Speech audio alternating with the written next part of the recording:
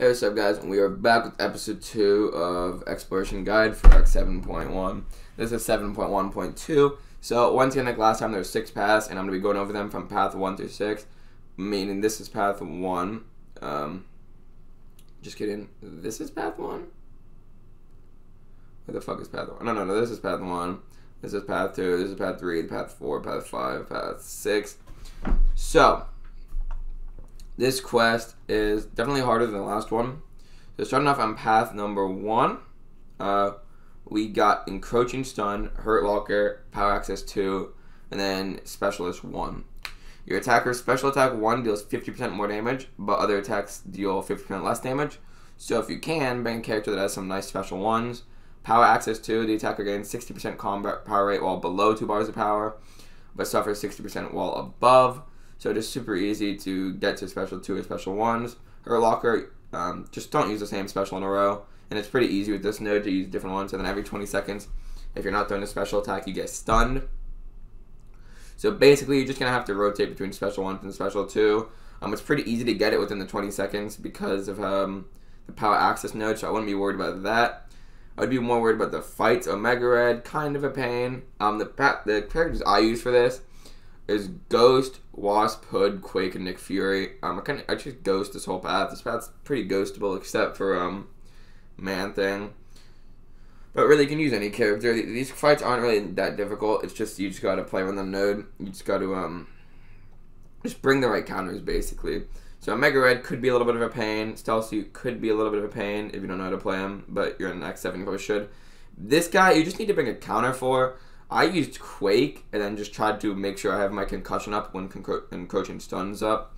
But other than that, you just gotta bring like a strong character that doesn't rely on crits or debuffs for this guy. Like what's his name? Red Hulk's a really good counter for this guy. Human Torch, obviously. Any Science character is probably good for this fight. Colossus, Squirrel Girl, Captain America, Infinity War, easy. Then you got this Venom boss. There's Chitinous Thorns. Foresight and Cutting Wires. Whenever a robotic attacker would gain a bleed debuff from Chitinous Thorns, you gain a shock instead, but most robots are tech, so I don't really know why you'd bring a tech character into this fight in the first place. Chitinous Thorns is if they have an armor up buff, the attacker is gained with a bleed every time you hit them. So with Venom, he can gain armor up buffs, he might not, he might. And with Foresight, you do a lot of damage if you intercept. For this fight, I just used Ghost and kind of wanted him to get armor up buffs so I could just make them into Furies. Ghost, probably one of the best options. Any crazy Nullify character is probably a good option to make sure he can never gain any buffs. So really, you just need someone who's a bleed immune if you're not too worried. Strong Nullify. Really, any character works as long as they're immune to bleed for this fight. It's really, as long as they're not a robot. So Magneto, Omega Red, Clairvoyant. I mean, just there's so many options for this fight. Morningstar even. So it's not really, this is probably a slightly difficult path, but the boss isn't really that hard. And once again, you can change out your character with this thing at the end of the path. So you can bring a full team to deal with the path, and then switch out someone for the boss if you need, but it's not that hard. Number 2, we got Overreach and Destructive Feedback. Okay, so Evolutionary Advantage is a node I didn't even read before, so let's see. Overreach is basically a useless node. While the attacker has 2 or more Fury buff, the defender slowly accumulates power over time. So maybe just don't gain Furies. I don't know. I don't think that node's really that big a deal. It didn't affect me at all. I didn't even notice it was a thing. So Evolutionary Advantage, while the defender is suffering from a bleed, armor break, or concussion debuff, mutant attackers gain an indefinite Fury buff, increasing attack rating by 70%. So I guess for like Archangel, it's nice. I guess this is for Magneto, really. This seems like a Magneto node because this says bleeds and armor breaks. So yeah, I don't know. And then the main node obviously is Destructive Feedback, which is like they have a yellow shield for 10 seconds. And while active, all damage that is attempted by the attacker, including Special 3, is stored.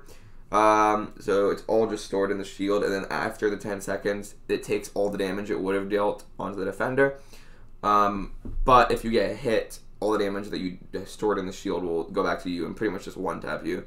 So while he has the yellow shield up, just don't take any block hits, don't take any hits, just avoid him. You don't even have to hit him if you want. You could just parry during the 10 seconds if you're scared, but you could just use Ghost. For this path, I just use 5-star, 6-star Ghost, Wasp Hood, and Archangel. Even Archangel wasn't really needed. There's not really any hard fights, I'd say, except for maybe like Miles, maybe Massacre and Invisible Woman if you don't know what you're doing. But also this guy, he is newly buffed, so his animations are kind of weird. So I'm just warning you on that one, because most people don't know how to fight him perfectly yet since he's so new to the game. We haven't had much experience with his special attacks and his animations. So yeah, the path itself, if you have Ghost, use her. She's the best. Pretty much any character can do this path. Literally any character, as long as you just don't get hit while they have the yellow shield active. For some characters, like, actually no, none of these characters have multi-hit specials. So as long as you know how to evade them, you can just go full intercept only and you should be fine. And then the same Venom boss. So, now we go to path 3, which is Typhoon, Spite, Power Access 2. This path was kind of difficult for me. I got clapped a few times with Ghost on Hitmonkey, because apparently Hitmonkey has this thing where you can hit through misses, or he doesn't miss, I don't know. Spite's just an annoying node to gain power while you have a buff.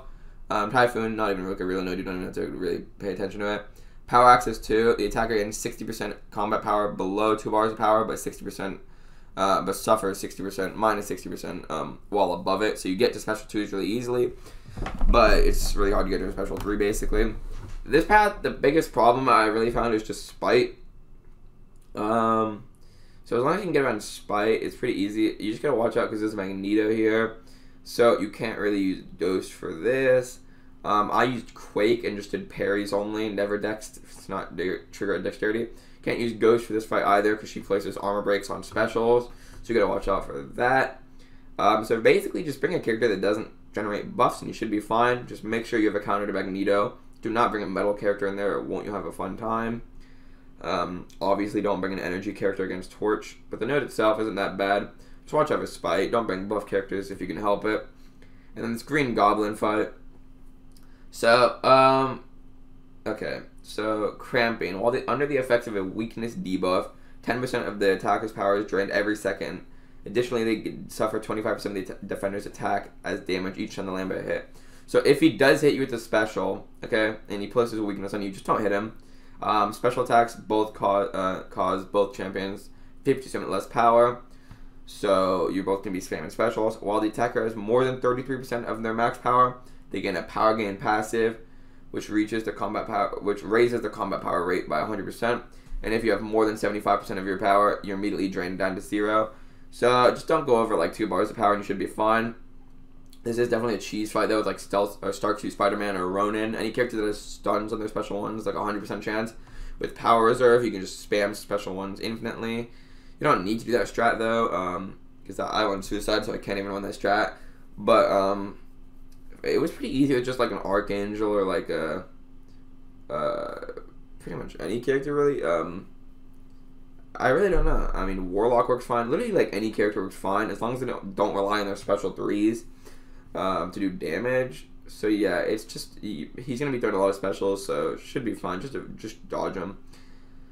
Path 4, Special Delivery, Cosmic Avalanche, and Mixmaster.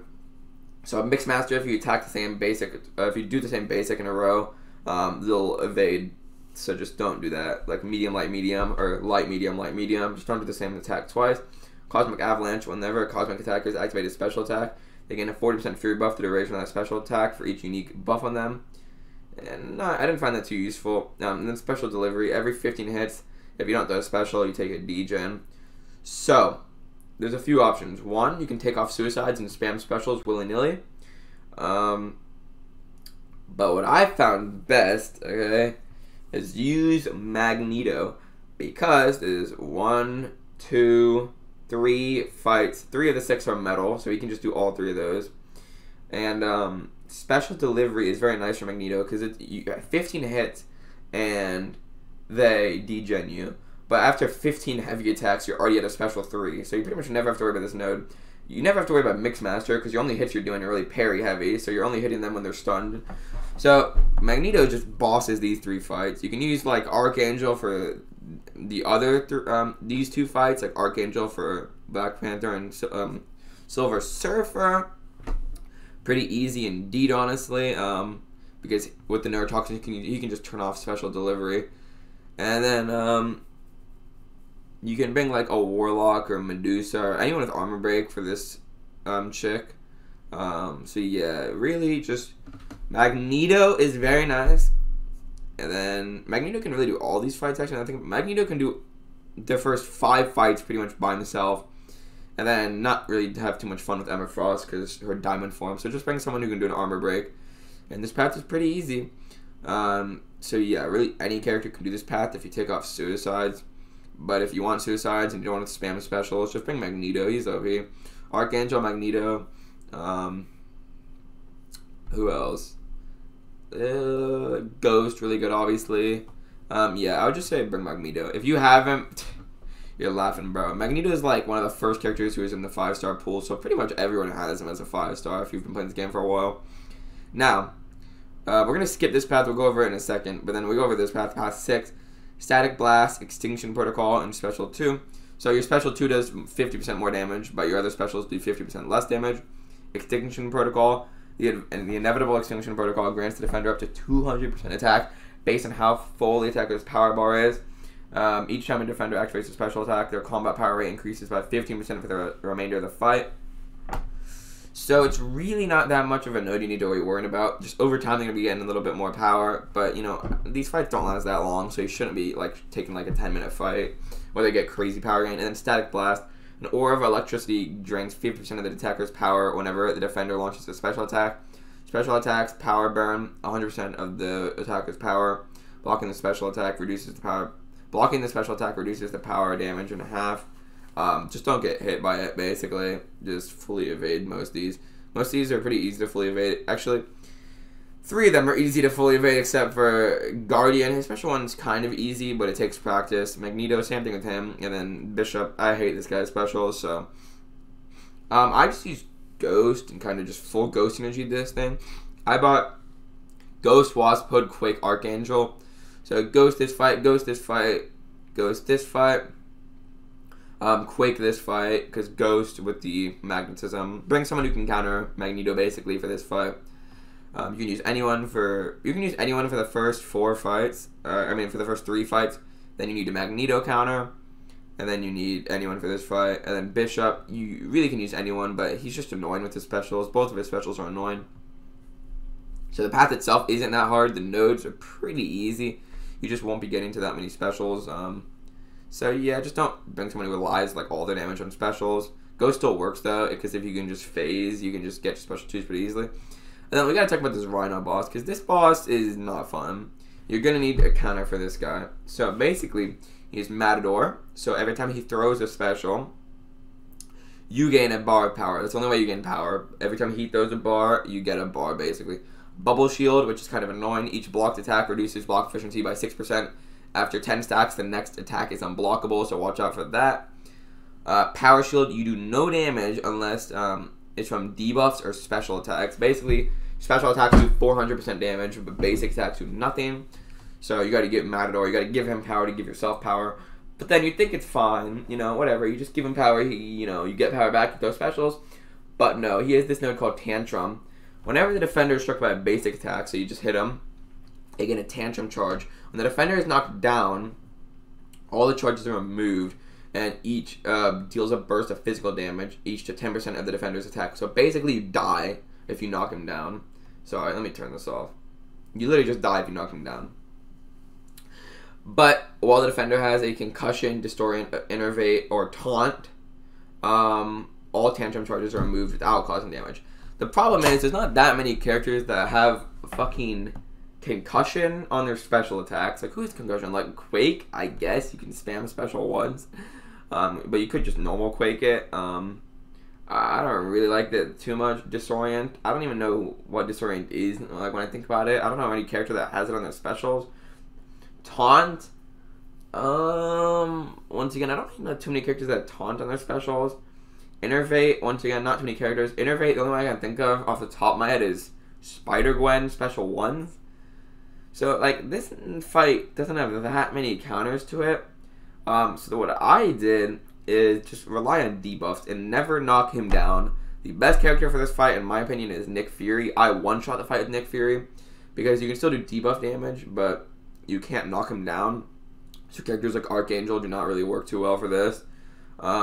So yeah, I would just bring a character who can do debuffs without knocking him down. Nick Fury is best option.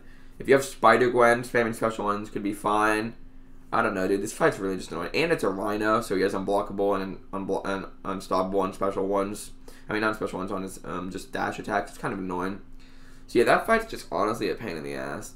So we're going to talk about this last fight, but I need to bring in an example character to show you guys how to do this fight. If you don't use suicides, it's probably the best for this path to not use suicides. But I did an item list, so doing this item list is very painful. I'm going to show you just really quickly. Let me just bring in a Cosmic, and this should be fun. Okay, look at this. So, this fifth path, I used Captain America Infinity War item list. If you're doing item list, or if you're not, Captain America Infinity War is probably still the best option. Or Human Torch or something. But I like Captain Infinity War the best for this because of its perfect block. But it has Vivified. Where is it? Vivified. So you have 200% combative power rate. And it cannot be affected by Power Drain, Power Steal, or Power Burn. So, they have crazy power gain, and you can't control it with Doom. Fun. Power Alternator. Every 15 seconds, if the attacker has more power than the defender, both champions are completely power drained, and then granted amounts of power equal to the amount drained from the opposing champion. Basically, what that means is, if you have less power than her, you're fine. If you have more power than her after 15 seconds, she'll take your power, basically. All special attacks are unblockable. So, this is very fun and interactive, but it has this note called Power Suppression. Whenever a science attacker activates a special attack, they have a 100% chance to innervate the defender for 6 seconds, preventing them from gaining Power Instruct. Whenever this innervate would expire, it consumes 1 debuff on the defender to reapply itself. So it's a very short innervate, but if you have a character that has a lot of debuffs, it's fine. So the strat is, that I did, item list, I uploaded it on my channel if you want to see it. Take off suicides, because you're going to be spamming special ones. And I'm just going to show you how to play this, because this is a very fun and interactive path. The hardest part, okay, of this path is just getting to your first special, because they have crazy power gain, and there's some annoying fights on this path. So let's just bait this out. Bait this out. Bait this out. Please bait this out. Oh my god. And she took my power because she was taking so long. We need to get to a special one under 15 seconds fast. I don't have time to be baiting shit out, actually. So look, you get your special one, and then you throw it, okay, and she has an innervate on her. Now, the god meta, okay, is you just stun lock her, okay? You gotta get her in the corner, and then you just do this. Basically, and you basically want to throw your special one like the second you get it. Because if you hold on to it too long, and the power switch node comes, like right there, it'll give her over a bar power and she won't be stun locked anymore. So, god meta, do what I'm doing, okay? And basically, never, and take off suicides. Because if you do this without suicides, look at this, the recoil damage is just killing you. You can do this full quest without taking a single point of damage if you do it right. But, okay, I don't know what just happened there. My character just whiffed, that's fun. So, come on, third special. And you just want to keep throwing specials in the corner. Captain America Infinity was good for this, also because on parries, he has all these debuffs, and, okay, I don't know what's going on. This literally did not happen to me last time. I don't know. Do what I did, except, I guess, faster. I don't know what's going on today. I guess I'm just slow. But you basically just want to heavy lock them in the corner. Take off suicides. This is the god strat. You can do this whole path with Captain America Infinity War by himself without taking a single point of damage. The problem with this quest is you can do it with Ghost and shit, but you got crazy power gain Heimdall, not fun. Crazy power gain Longshot, who doesn't miss on specials, so it's annoying with Ghost. Tigra, which is just the most fun and interactive character because her animations are crazy. So Tigra's really hard to fight against. That's why I like Captain America Infinity War, because you can just stun lock her in the corner. Spam heavies in the corner. The showing I did was really bad, but you can basically do this whole path with Captain America Infinity War without taking a single point of damage if you play well. I just played it really bad, so just excuse that. But you can basically just heavy chain them in the corner infinitely. And then make sure you throw your special one right when you get it, so it doesn't give her bars of power. Okay, I don't know what just happened. Tiger's really fun and interactive, and then you have this Rhino, fun and interactive boss once again. So this is arguably the hardest path in all of Act 7.1, and I kind of agree with it. When I was doing an item list, it was not fun at all. So yeah, Captain America Infinity War, take off Suicides, give him some synergies, and he's probably the best option. So yeah, hopefully you guys enjoyed this. Make a like, comment, subscribe. That is Quest 2. And yeah, see you guys in the next one. Peace.